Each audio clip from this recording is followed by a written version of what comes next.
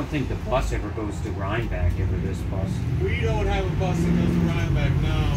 Or Redwood. They talked about it, but they never did it. No. The only way people can get over there is by their friends or family members.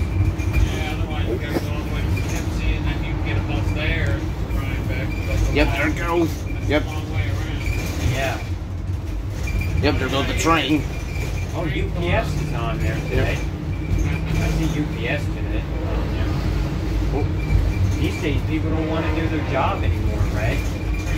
It's a good thing I filmed it early. They just don't want to do their job delivering by UPS sometimes. Wow. These days, that's... Well, I can definitely hear a train blowing the horn.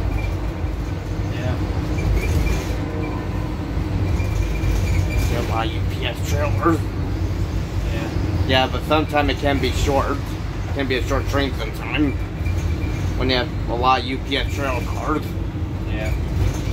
Sometimes they have those shipping containers like you get from New York City. Yeah. That's carried by train sometimes, right? What's Shipping that? containers. Yeah.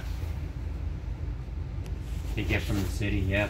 I saw a show where someone, actually, a family built their house out of shipping containers. I filmed it before the Chinese showed up because I did fall. Chinese family, like, they had two Oh, now the train's stopping.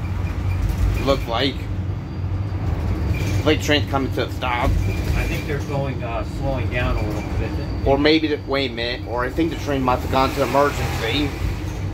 Uh-oh, that's not good. It could be another train coming by. We'll never know.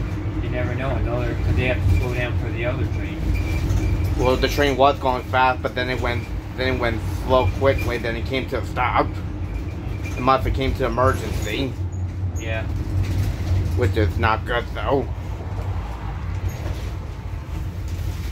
Some trains carry on them. Sometimes there's a plow.